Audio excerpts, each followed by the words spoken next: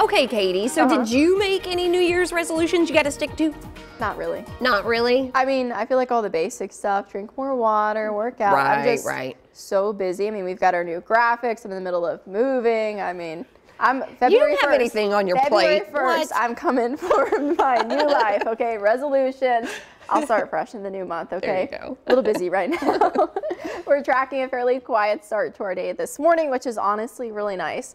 You're going to appreciate this after we go over these next couple of days. We've got some busy days ahead of us. Live look right now over in Mount Vernon. Not much going on. Traffic running pretty steadily. Really just worrying about some of those cold temperatures. We're somewhere in the 30s. We're barely above freezing. Some of us, of course, more so than others. We're still a bit warmer down into the Boot Hill. A bit cooler if you travel up towards Mount Vernon. But we've got a breeze out of the north, and that's making it feel a lot cooler. So this looks a lot more like what we were feeling yesterday with those mid to upper 20s. Some of us feeling closer to freezing, but still, it's a bitter cold start to our morning. You're gonna have a tough time getting out of bed. I know I did.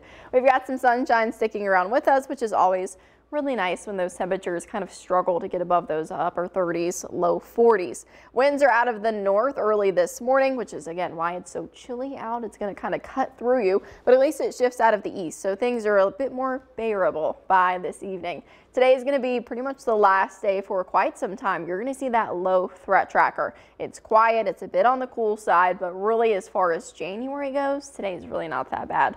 Rain is returning late tomorrow evening into Saturday. That's disturbance number 1 I want you to be weather aware of.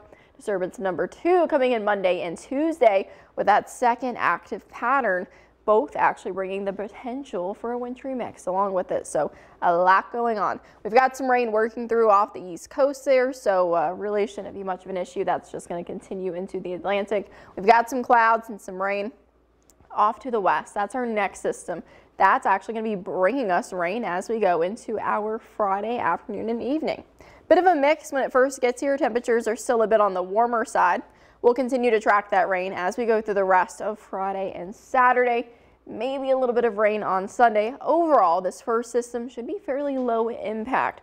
Really not expecting a big snow event, not expecting severe weather. It's just going to be some rain, so it might damper some of your weekend plans. This next one, this is a late Monday, early Tuesday. You can already see we've got some of those heavier pockets of rain. We've got that stronger mixing line and some deeper colors there as far as snow goes. This one also, we're just not seeing the potential there for severe, so that's really good.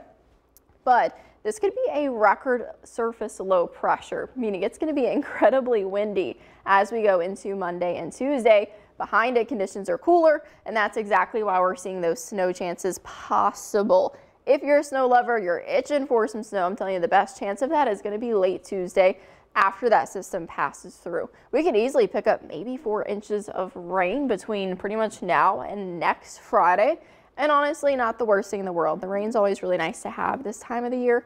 Storm Track 3 app, really nice to have. Take radar on the go, and you're going to be using a lot of radar these next couple of days. Sunny today, partly cloudy. We've got rain working its way in late this week and then into the weekend. Best shot of rain is coming in on Tuesday. It's also going to be the best shot of some snow we could possibly see. What did you say our accumulation totals could be? For rain, about 4 inches. 4 inches. Well, you know, we could really use it. I can't tell you the last time it rained. It's been a while. Yeah, it has. Well, I'm kind of looking forward to it, actually. Yeah. Thanks, Katie. All right. Well, coming up.